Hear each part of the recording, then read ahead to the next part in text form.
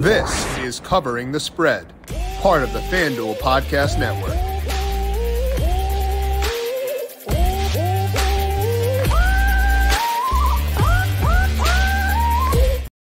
The Denver Nuggets, your 2023 NBA champions, with their win over the Miami Heat in game number 5, and potentially another champion tonight in the NHL, and another champion coming up on Sunday. The U.S. Open in PGA is coming up. It is at Los Angeles Country Club. Our job for today is to break down that event by talking to Brandon Gdula, getting his favorite bets over at FanDuel Sportsbook to get you ready for what should be another fun event. This is Covering the Spread right here on the FanDuel Podcast Network and numberFire.com. My name is Jim Sanas. I am a senior writer and analyst for numberFire, joined here as mentioned by Brandon Gdula. Check him out on Twitter at Gdula13. He is the senior managing editor of numberFire.com.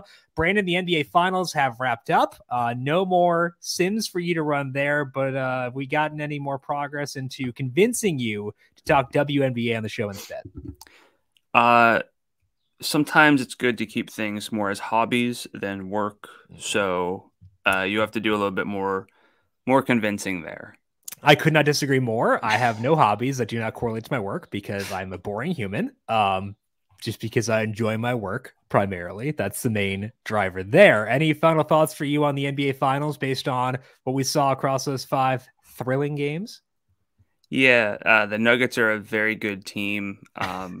Miami, I don't know if Jimmy Butler just got worn out or what, but he refused to shoot the ball in game 5. It was very, very frustrating. I know Jeff Van Gundy was talking about it during the broadcast, put a lot of pressure on the role players to just sort of create shots. I also kind of think that Miami's offensive schemes just didn't really lead to a whole lot. So, I mean, congrats to the Nuggets. They deserve to win. It was fun to track Miami, but it's one of those situations where sometimes the underdog story is fun to root for until it's not. And then it's like, maybe if we had like Boston or Philly or, another team to give Denver a run, that could have been cool, but it is what it is. And we're on to next season. Yeah, the Jimmy stuff was weird to the point where at the end of the game, I was shocked when he did shoot. Like he made those back-to-back threes on those. I expect him to pass on both those because of the way it had been going to that point. Again, I'm not a huge NBA observer, but like it was definitely odd. I can't blame him based on the burden he carried based on having an ankle sprain as well. But it was fun to educate my wife on the Nikola Jokic as a child pictures. I think that made it all worth it. Showing her the Taco Bell commercial that ran when he was drafted, which made me want a quesarito pretty badly. But congrats to the Nuggets, as you said. And we'll see what happens next year too. It's also one of those, like, you can't knock Jimmy because they wouldn't have been there without him. And then it just goes back to like the LeBron situation where people cite how many losses he has in the finals. And it's like, in some realities, not making the NBA finals is better than losing in the NBA finals. So I just, Is it better to struggle in game 5 of the NBA finals or to observe from your couch as you've been sitting there for a couple months without making the playoffs? Who can say? Not I. We're going to dive on into this U.S. Open, outline a course we have not seen on the PGA Tour before, I guess, or in a major before, outline what to know about that and Brandon's favorite bets over at FanDuel Sportsbook. But first, a reminder to make sure you are subscribed to Covering the Spread wherever you get your podcasts. If you want some thoughts on Game 5 in the NHL for tonight, we did talk to Austin Swaim about that yesterday. There's a timestamp for that in the episode over on wherever you get your podcast. The episode description will have a timestamp for that if you want to skip ahead to the NHL Game 5 discussion between the Panthers and the Golden Knights. Get that wherever you get your podcast. Also, check us out over on the FanDuel YouTube page. If you like what you hear, leave us a thumbs up on YouTube or a 5-star rating on Apple Podcasts or on Spotify. Are you looking to have a stake in the U.S. Open all weekend long? Well, FanDuel has you covered with the PGA Eagle Daily Fantasy Contest, which is now live. Test your knowledge of the PGA Tour by putting together a 6-person lineup while staying under the salary cap and using FanDuel's live scoring feature. Follow along as you compete for a share of $350,000, with first place taking home $100K, all for just a $9 entry fee. Whether it's household names like Scotty Scheffler and Brooks Koepka or your favorite underdog, they tee off on Thursday. Plenty of options to fill out a lineup as you compete for first place. Thursday will be here before you know it. So submit your lineups on FanDuel today. Eligibility restrictions apply. Go to FanDuel.com or download the FanDuel app for more details. Let's dig in now to the U.S. Open, Brandon, talking here first about the course. It is at Los Angeles Country Club, the first time it has hosted a PGA Tour event. It has been the host of a couple of 3 USGA events. I don't know anything about those, but maybe you do. So what should we know about the course Los Angeles CC based on yardage, based on research you've done, we can apply to this year's field? Yeah, so the one you'll probably hear cited a decent amount is the 2017 Walker Cup, which is it's the U.S. versus Great Britain and Ireland, if I'm not mistaken.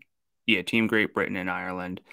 And the only relevant players who are in the field, and by I mean relevant, I just mean like the only players in the field who actually played there were Colin Morikawa and the favorite Scotty Scheffler, which I think might be I don't think we need more reasons to like Scotty Scheffler, but the fact that, you know, he has that, I guess 6 years ago he played here in a team Hey, worked event. for Matt Fitzpatrick last year at the U.S. Open.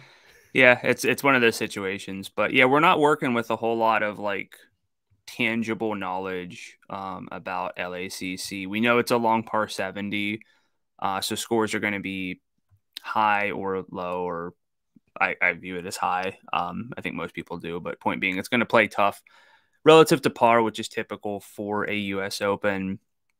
The past 3 winners of U.S. Opens have all been 6 under par, and I think it was 13 under when it was at Pebble Beach, and then maybe 1 under. But it's going to be tough. True birdies are going to be hard to find. So all that's really going to do is change the amount of fantasy points we get for our DFS lineups. It's all the same for all the golfers. This course starts out with basically 2 par 4.5s. It's going to be a scoreable par 5. So if your guys are starting off on the first, you're going to want to see a birdie there, but they might give it right back on the second. And I think that's just kind of the way that this course might play. It's some gettable holes, but a lot of ways to get into some sort of trouble. I mean, it looks like a really cool golf course. There's undulating fairways, which is always intriguing.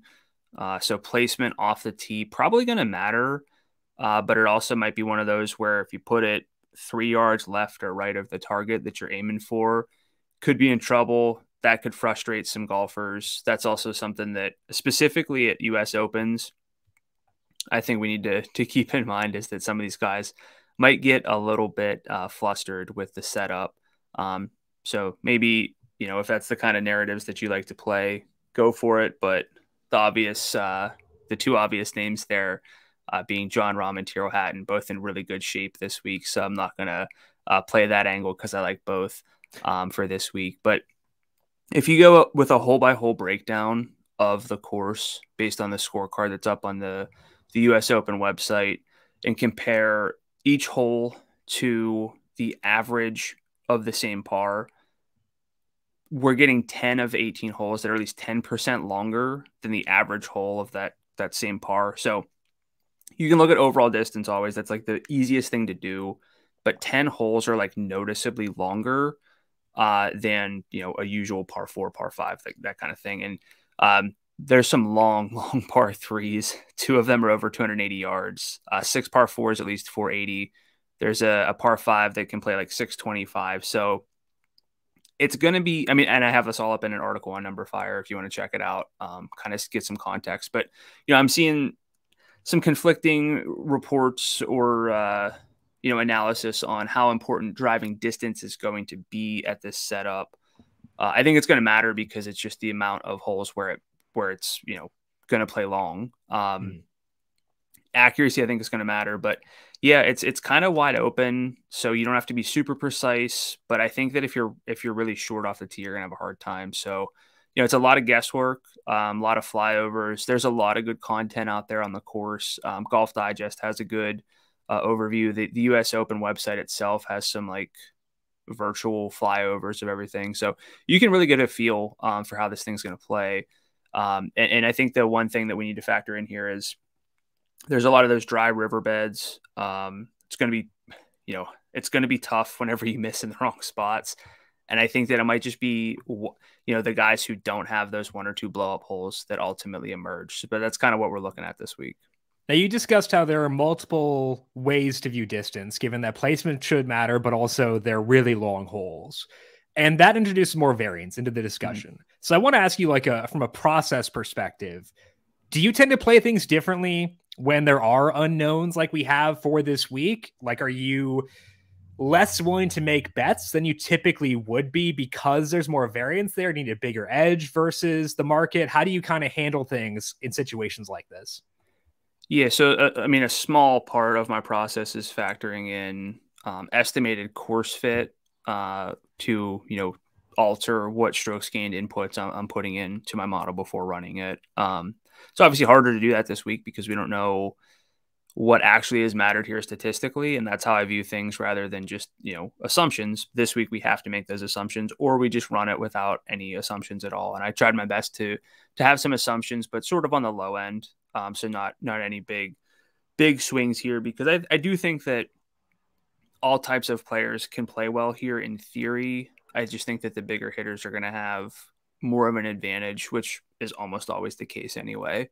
But typically when we get a first time course, I am a little more timid to dive in, but if anyone's ever listened to the show, they know that I'm a little more conservative, than some others might be. That being said, we know U.S. Opens are tough. We know that they're long. We know that they rotate courses. We know that at majors, the best players tend to separate. So it's not like I'm treating it just like, hey, there's this new course, kind of a weak field on the PGA Tour. Don't really know what to expect. So I'm a little bit more, I'm a little bit above that level of like skepticism in the way that I'm viewing things. And again, specifically, I feel like at U.S. Opens, because of how tough they are, the best rise to the top. The past winners at U.S. Opens, Matt Fitzpatrick, great. We know he's a great player. Best golfer in the world. I agree. Yeah, right. Yeah. If anyone's not watching, Jim's wearing a nice Northwestern hat, which he for claims that specific reason. Matt Fitzpatrick. Yeah. Mm-hmm. So Fitzpatrick, Jon Rahm, Bryson DeChambeau, Gary Woodland, Brooks Koepka twice, Dustin Johnson, Jordan Spieth, the past U.S. Open winners. And the name that might jump out there is Gary Woodland, but entering, he had a 50-round moving average, according to Data Golf, of about 1.3 strokes gained per round, adjusted for field strength. For context, this year, that's like Justin Thomas or Cam Young, two guys who would not truly shock anyone. Are they golfing their best? No. But again, it's U.S. Open. I think it's pretty clear that overall game is going to separate more than trying to nail the right proximity ranges for this week. So that's basically how I've been working with things for about probably like 2 years now, not trying to get too detailed with the stats I'm looking at. So I feel pretty good, all things considered, for this week. So you want guys in great overall form. I think the headliner there is Scottie Scheffler. It's pretty obvious. He's 7-1 to win at FanDuel Sportsbook, and he's there despite the fact his putting has been iffy. So does that prevent Scheffler from being a value for you at 7-1? And what's your view of the rest of the favorites at FanDuel Sportsbook right now?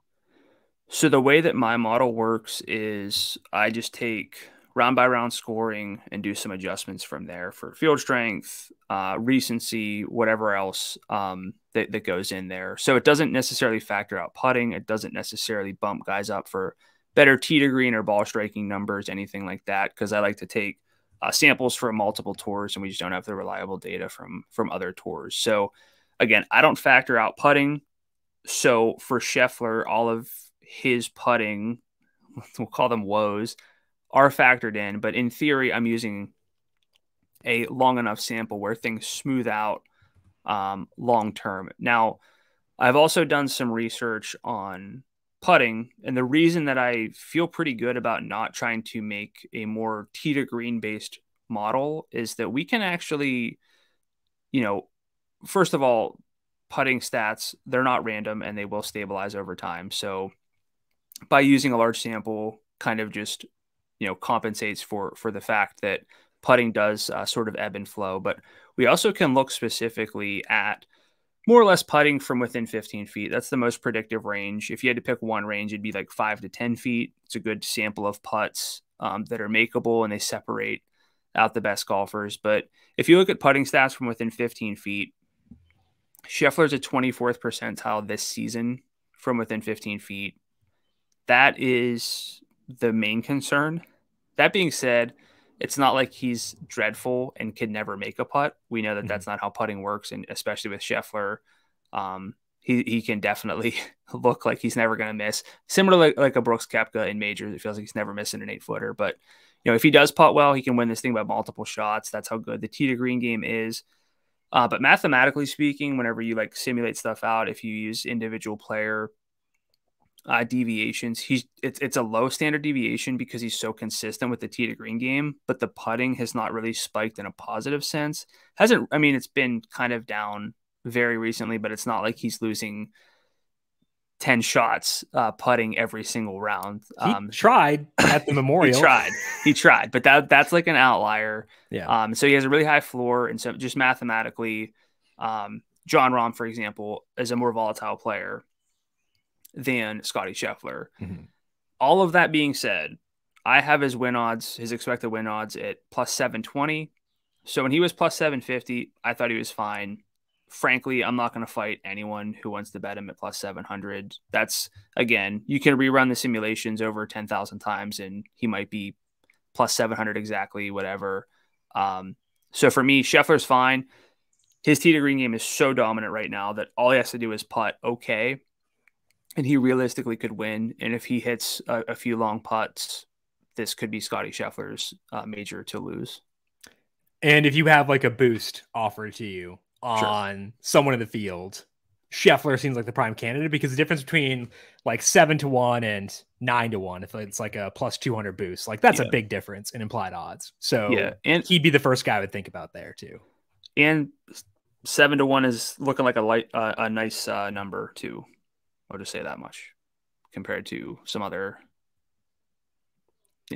not surprised, not surprised by any means. So Scheffler, not quite a value by your numbers. Is there anybody who is a value, any outrights you like for this week at FanDuel right now? Yeah, I like two guys. Jon Rahm at 11-1 and Xander Schauffele at 19-1. I'm sorry, but no one can really build a case against Xander that I will hear. And just, often analysis around major time is, well, I don't like to bet guys who haven't won a major. It's how do you win a major? It's not like only people who've won a major can win a major. It's just not how it works. So I always find that a bit funny. But with Rahm, it's starting to feel like he's a bit forgotten based on how good Scheffler has been. Rahm is not very far removed from winning every tournament he played in. So it's just kind of crazy where he is. Now, he's a great putter overall, but he's second in the field in strokes gained ball striking over the past 50 rounds, according to Data Golf, if you remove the small samples for the Live Tour guys right now. That being said, he is nearly a full shot worse in ball striking, which is strokes gained off the tee and strokes gained approach, than Scottie Scheffler. So again, Scheffler is that good right now with his driver and his irons, which is why he's deservedly the favorite. But Rahm is second in that department, and he has great underlying putting stats. He's a 70th percentile putter from within 15 feet. I don't really know how you make a case against Jon Rahm other than the fact that he's not Scottie Scheffler, but it's long term, their strokes gain numbers are almost identical, and I'm getting a much better number on Jon Rahm. It's put together, packaged a little bit differently because Rahm's a little bit worse with the ball striking, and a lot better with the putter. But I'll take I'll take it. It's different routes to the same destination, basically. And it's like, would it surprise anyone if John Rahm had a better tee to green week than Scotty Scheffler? No. Like, and honestly, like the thing with my model is it basically just says, here's how good guys have been. I make some adjustments for how the course might play that week. And then it says, here's where guys probably should be. And it's a reminder that John Rahm is not an afterthought. Yeah. And I'm not saying he's an afterthought because he's, second on the odds. Like I'm not trying to make it sound like he's 50-1, but they're very similar. And I'd rather just take the better number on John Rahm. Let's talk about Xander now. Xander Schauffele, as you mentioned, 19-1 at FanDuel. That number is shortened throughout the week. Where is the point where you back off? Because it's been pretty steady at 19-1. I think that it's held there, and it probably will be there when people listen to this show. But how much more value is there to squeeze out of Schauffele at his current number? So I have him specifically. Let's see here. I have him at 17-1. Okay, so there's still a decent amount of wiggle room there on Schauffele to still be a value. What puts him up there for you? Is it just like the overall form being sick that kind of puts Schauffele in play for you? So, yeah, I mean, a lot of it has to do with, I just, again, I don't always just agree with the model, but the model is here to tell me who's good at golf and how often they should win this particular tournament against this particular field. And then I just go from there and make my own decisions. But Xander, 5 straight top 18s at majors, 6 straight top 25s in his stroke play events entering. And he's a top 5 iron player in the field over the past 50 rounds, according to Data Golf, which is one of the things that has always kind of had Xander a step below the superstars was the iron play. Now he's really, really up there. And it just is going to be a matter of when he puts it all together in the same week. We get the California narrative, although I will say just kind of a small caveat to that California narrative. A lot of the California courses are POA greens. This week it's bent grass, just something to throw in there. But I would be willing to hear any arguments against Xander other than the fact that he shrinks in the moment, because I don't think that's the case. I think he just has had a lot of bad variance on his end. He won a gold medal. You can't say he shrinks. I think he's eventually it's going to go his way. Yeah, I agree. If you put yourself in top 15, top 20 contention, all it's going to take is a few more putts, one more break going your way. And I don't think people realize sometimes how much that impacts who wins a golf tournament. Right. So the outrights Brandon likes here: John Rahm 11-1, Xander Schauffele 19-1. You said it's not really a week for long shots. Anyone you like there, or fully avoiding those and sticking with Rahm and Xander? So I'm going to go basically heavy at Rahm and Xander, and then the other markets. But 3 other names showing fair value that I think are noteworthy: Tony Finau at 37, Jason Day at 50, and then our guy Wyndham Clark 85-1. Big hitter. Great game right now. I'm fine with Clark at a top 10, which we'll get into here in a second. But those 3 names I think are worth monitoring, and I'll be fine to put some partial units on those. But if I was really telling anyone anything, I'm focused on Rahm and Xander this week, I think. I usually wait till I talk to you to place bets outside of 3 balls because I just take whatever Data Golf says is a value there. I did make 2 gut bets this week. One is Wyndham to win. The other one, I don't know if I want to disclose to you because I'm a little bit ashamed about it, but is it to win? Yeah, I mean, I did slack you about this person, so you can guess it, but Scheffler just moved to plus 650. Oh, well, alas. It wasn't a value at 7-1 anyway. If you look at the screen, you can see who I am referencing, but it's Mito Pereira. Oh, geez. I mean, I see the case for it, but I know. Can you, though? Or are you just making me feel better about myself?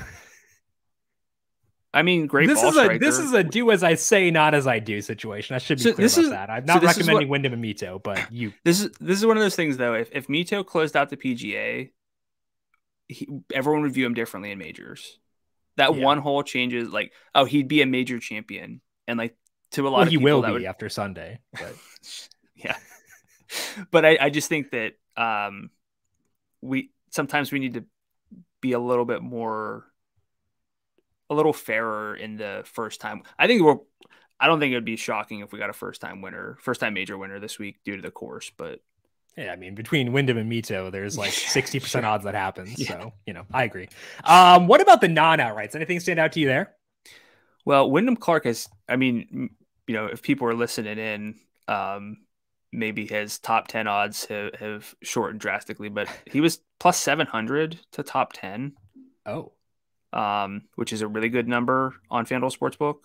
Brooks just shortened. There you go. Someone heard Brooks. So, but again, really? Clark is phenomenal right now. He is 13th in the field. This field, which is a major field, in true strokes gained over the past 50 rounds, according to Data Golf. He is 16th in distance, 35th in putting. He's really one of the best golfers in the field, sort of in the world right now. And it's a really, really good numbers, like good numbers for him, in any market, whether that's outright, which I love the optimism. Top 10 though, still really good. I have him around plus 550 to top 10 this week. And then basically just some, I love majors because we always get the props and we get the nationality props. I just love those because they're such natural groups, and I hate trying to go from like, here's the groups of like 4 to 6 names, and then I'm like putting them in my spreadsheet, and I'm like, who's in this one? It's so much easier and so much more fun. Yeah. But top Englishman, Tyrrell Hatton plus 280. I love Tyrrell Hatton right now. I think we're getting a little bit of past winner. See scrolling. It's way at the bottom. I don't know if it's alphabetical order. I couldn't figure it out, but I got there eventually. I think Matt Fitzpatrick in this market's a little bit overvalued due to having won last year. I do fear Justin Rose a bit. We're on Team Rose right now. We've been all over Team Rose, but I don't think either of us have anything bad to say about Tyrrell Hatton. Really has no shortcomings in his profile. He's a plus in all 4 strokes gained categories. Just so good right now across the board. I'm seeing value in this market. Just below that, I believe it should be. Thank you for the guidance. Top Swede, Vincent Norman plus 200. Big hitter, sort of I don't want to be dismissive, but kind of a head-to-head against Alex Noren, who I don't think is a great course fit necessarily, unless short game is really what ultimately matters here. And then last one, I think, is at the very bottom, top lefty. Oh, yeah. Like not that. A nationality, but Brian Harmon. He is the favorite at minus 120. He's just versus Phil Mickelson and Hank Lebioda. We like Hank plenty, but Brian Harmon's a really good golfer. My model's showing value on Brian Harmon in that market pretty clearly. So I feel good with those ones. And Harmon is a guy who can gain strokes off the tee despite not being long. And I think that's typically pretty valuable, especially for an event like this where it may be long, but he can place it well and stuff like that. So I think that, archetype might not be there, but he's overcome that everywhere else. So I think that makes sense for him. Yeah. And I don't know if the archetype's necessarily there for Phil. Yeah. Although something we didn't talk about with the whole golf news is that it's happening right before the US Open. Yeah. And that's the one Phil needs. So I think Phil's been feeling himself. So the confidence will not be low coming into this event.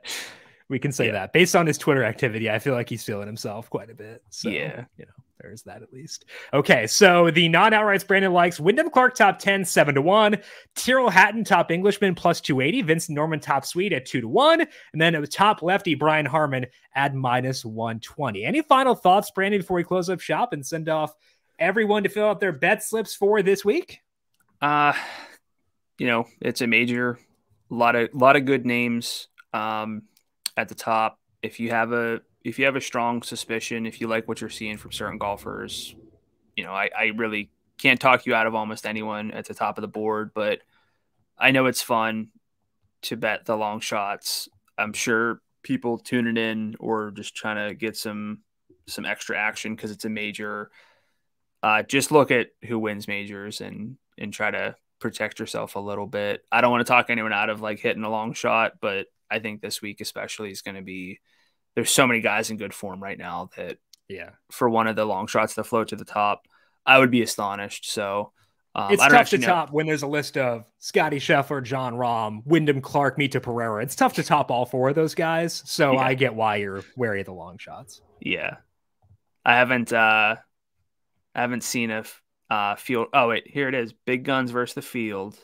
Okay. Brooks, John Rahm, Rory, and Scheffler plus 235 versus the field. Okay. I'd rather just bet Mito outright. Again, this is not on Brandon. This is on me. And this is not a recommendation. This is me being dumb. And I want to be fully transparent about that. So do as I say, not as I do. Check out Brandon on Twitter at Gdula13. As he mentioned, all of the simulations are up over on numberFire.com. He went through the course data there as well. Find that over at numberFire.com. Find his work there. We'll also talk about the DFS side of things over on the FanDuel YouTube page, noon Eastern on Tuesday, and then up on the numberFire Daily Fantasy Podcast feed after that. But Brandon, thank you for swinging by for today as always, and I'll talk to you again in less than 1 hour. Sounds good. Looking forward to talking more golf. All righty. Find Brandon on Twitter at Gdula13. I am on Twitter at Jim Sonis. Want to thank you all for tuning in for today. Good luck to you with your bets for the U.S. Open and for Game 5 between Vegas and Florida. We'll talk to you once again tomorrow. This has been Covering the Spread right here on the FanDuel Podcast Network.